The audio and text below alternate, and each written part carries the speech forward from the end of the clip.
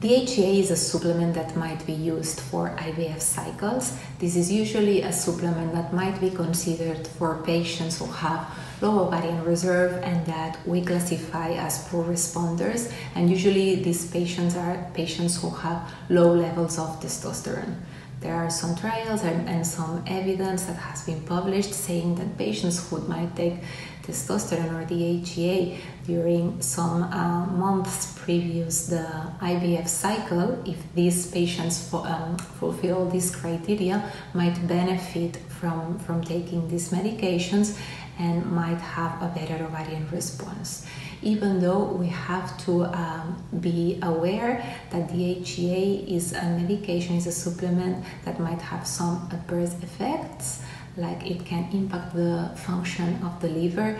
Therefore, I would not advise to any patient to use it without medical supervision, and we should always check that the liver is functioning properly before we can consider administering DHEA.